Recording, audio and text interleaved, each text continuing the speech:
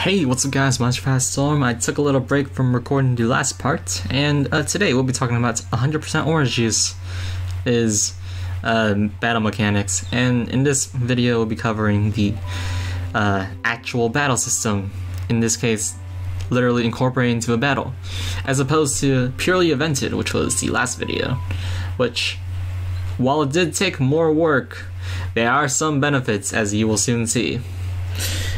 Regardless, I don't really have anything else to say here. Again, apology for sniffles, and let's get right into it. Alright, let's see if I can remember all these, because remember how last episode, or last part, I said we didn't need any plugins? Well, we didn't need any plugins for the event system. In this one, I use like 5 or 6 plugins. But you should only need at least 4, I'm gonna assume. Alright, here we go. You're gonna need auto pass states, Batle A.I core, especially this one, I can assure you on that. Action sequence pack 1 or skill core. I don't know how you do it in skill core, but I'm gonna assume there is a way to do it in skill core, unless I'm remembering wrong and you do actually need skill core anyways. Battle system, standard turn battle, which is what the battle system we're using today, and honestly, you're gonna need it for this particular battle system. And buff and states core. I believe that's all. I don't think there's anything else. Alright, with that said, let's get in. Well, actually, technically you do need battle engine core, like, by default.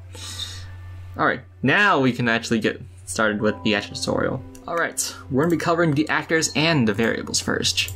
We are covering the actors because, well, I say actors, but actor is what we're looking for here. Here's a character, Seguri. I should have imported an image, but I didn't for some reason. We had 3 passive states on her, which, so buff and state score isn't required. In this case, it is only used for showing how much attack, defense, and evade a character has. In this case, we'll be using to show Seguri, the player, or mark the enemy's stats. So that's the only reason why we're using, I'm pretty sure it's not the only reason why we're using passive states. I'm pretty sure that's the only reason we're using buff and states core. Unless passive states also isn't required, in which case you don't need auto passive states either. Let me look at this first. Yeah, I don't think you actually need auto passive states. Yeah, you don't need it because it goes in conjunction with buff states core, but it might be helpful to have. But yeah, as I said earlier, you're gonna need these specific passive states, or you don't need those passive states on the characters. Anyways, going to the actual topic, which is variables. We can use this. So, you may or may not have watched the previous video, but similar to that one, we're gonna be using dice, total attack, total defense, evade. I don't think we need evade or defend. We definitely don't need that.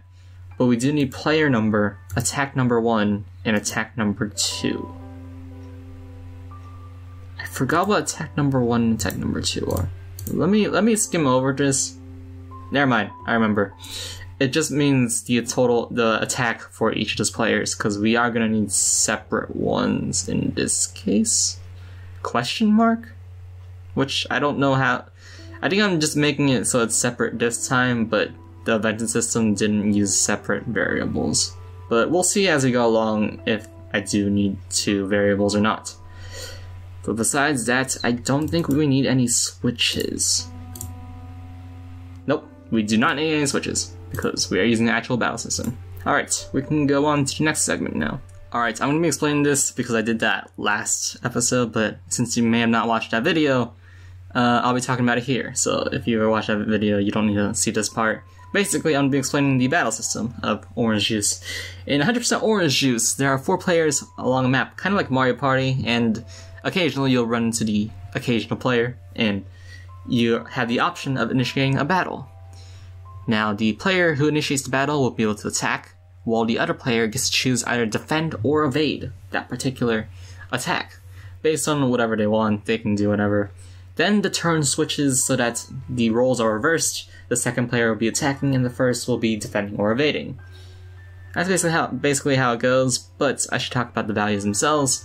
Basically, you add, the values are as follows. You add the total attack, which is the attack stat of player 1, or the attacking player, which is whatever is assigned to them. In this case, we're using 0, plus a dice roll from 1 to 6, and then the defending player, whatever defend or evade value in question they have in particular, they add that to a dice roll as well.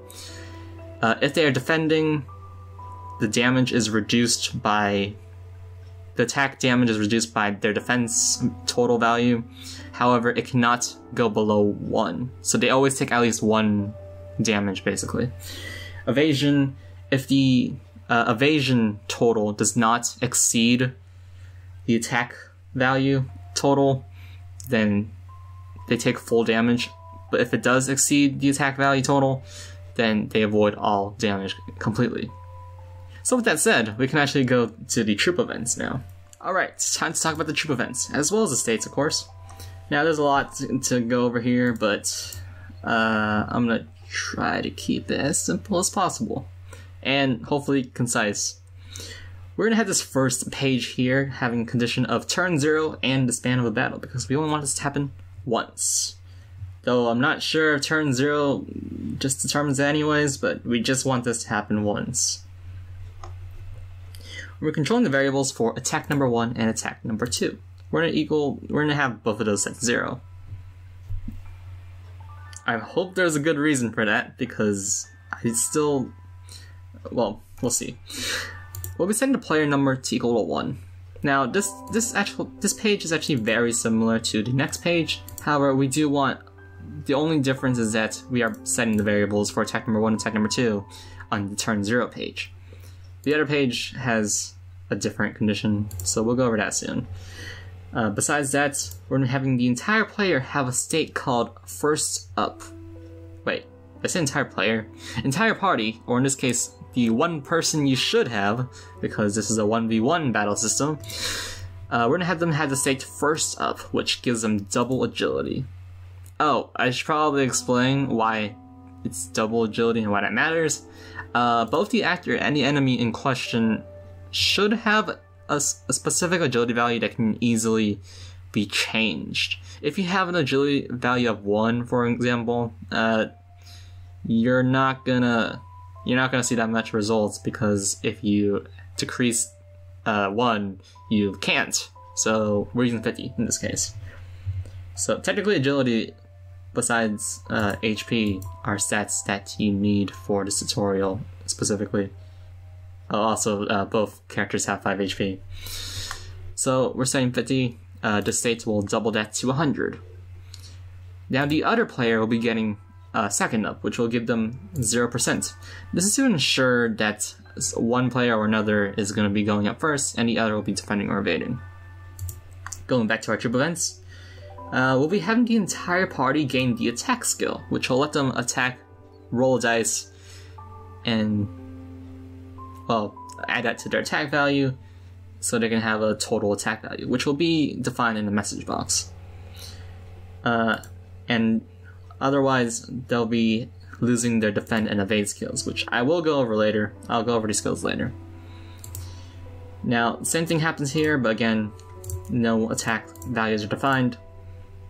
But we'll be having the condition turn end and turn 0 plus 2 times x, which should happen, which happens at the end of every second turn, basically. And this is what we'll be having this happen every turn, because we want it to happen constantly. On the other hand, we have the player 2 initiating side, which is turn end and turn 1 plus 2 times x, so every odd turn? Question mark? Every first... I guess the odd turns are for the player and the even turns are for the second player, in this case the computer, which kind of makes things more confusing. But anyways, we want to use the specific conditions basically. Now on the flip side, we'll be setting the player number to equal to 2, And the party instead will be having the second up state, and the enemy will be having the first up state, and the party will also be getting the defend and evade skill while losing the attack skill. I keep forgetting to mention stuff, but here we are again. First up and second up should have the removal condition of remove battle end and end after a single turn, just so we can ensure that it only lasts a single turn. Besides that, I think we can go on to our next topic, which I think is the skills. As luck would have it, we are not just talking about skills, we're talking about skills, con events, and enemy AI. However, we're going to be talking about the skills because I feel like that might be important here. Going on all the way down here, we'll have the attack, defend, and evade skills, which unfortunately are tied to common events. But if you know how to put a common event in a skill core note tag sort of deal, you don't need action sequence pack 1, which is why I said it's flexible. Anyways, we have a description here, roll between 1 and 6 and add that to the user's total. And then we'll be having target action note tags here saying to go to common event 7. For defend and evade, they are basically the same thing, but we also have action effect. We'll cover that later. Going to the common event for attacking, we're going to be rolling 1 to 6 using this dice variable. If player number is 1, we'll be adding the total attack of 0 plus the dice. Wait, no, we'll be setting it to 0 just so we can reset it all. We'll be adding the dice value to the total attack, so 1 to 6, and we'll be adding the attack of attack number 1, which is the player's attack. Otherwise, if it's player number 2, we do the opposite, except, well, not really the opposite, but we're adding player 2's attack instead. And it'll be showing a message that says how much the attack value is. Now, going back to our defend and evade skills, the first difference, first of all, is that, well, there's an animation. We want this to affect the user, but we want the attack to affect the enemy. We want this to affect the user. We want to have the formula set to variable 9, which is our attack. I think it's just attack.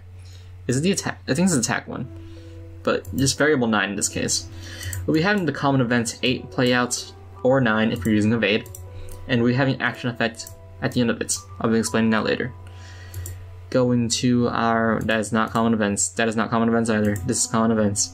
Going to defend. We'll be rolling 1 to 6. Total defense evade equals 0, so we can reset it. We'll be adding the dice value. If it happens to be less than 0, this needs to be less than or equal to. This needs to be less than or equal to. Pretend I changed that for evade as well. If you didn't, I'm going to explain this right now actually. Basically in 100% Orange Juice, they don't have it so anyone can have a total defense evade or even attack value to be less than 1. So we're going to be setting that to 1 if that happens to be the case, in this case as well.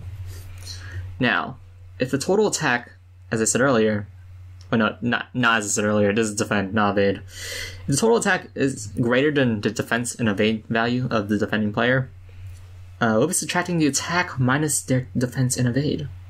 However, otherwise, we're going to be setting the total attack to 1 because they always take 1 damage. And we'll be having a little message box.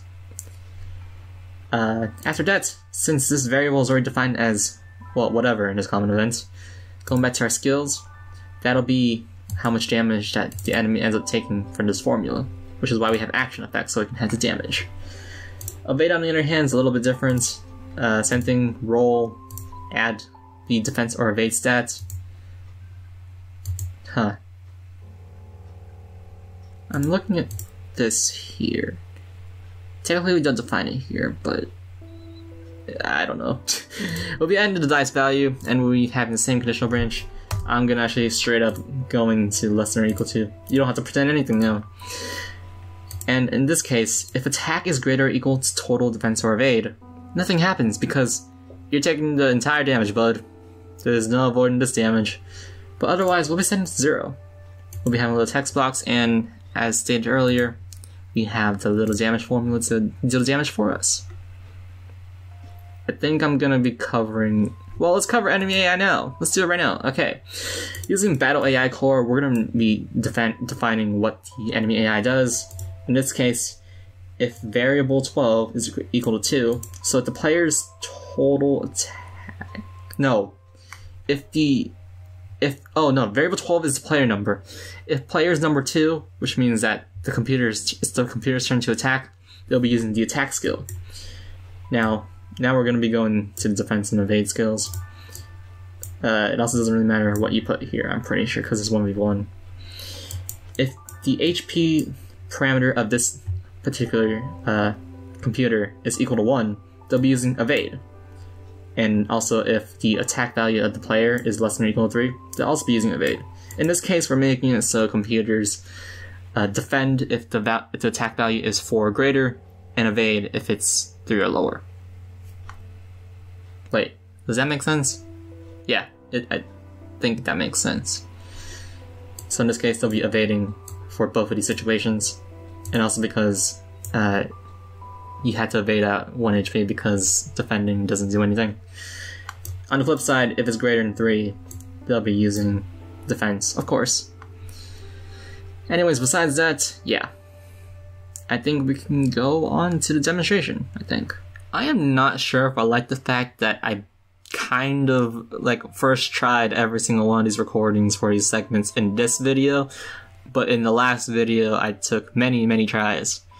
Anyways, we're in a demonstration here. We have Suguri here as our main character, and us is representing the player, and we have Mark as the enemy player. Now we're not going to use the attack command because that's just the actual basic attack. It's not our skills that we implemented.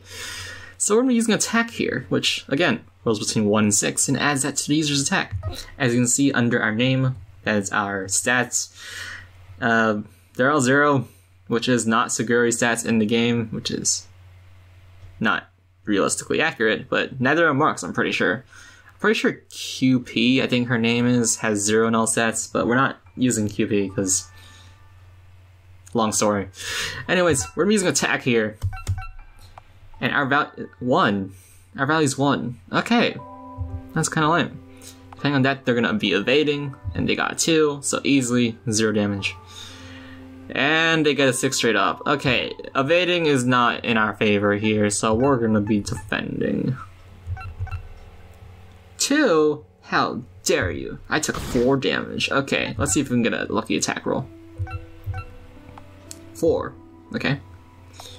1 damage. Stop getting these high rolls. I gotta evade now. By Jove, they've done it. They defeated me. I can't believe it. Okay, we're resetting this because I have to reset it and not restart the. I can't exit because that'll stop the recording.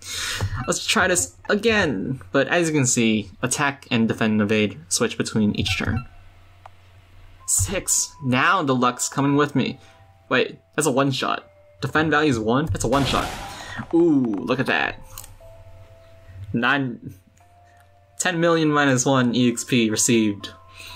And with that said, this tutorial's over. Well, the demonstration's over. I still got the outro. So I'll see you at the outro. Bye. I didn't need to say bye there, but I'll see you at the outro.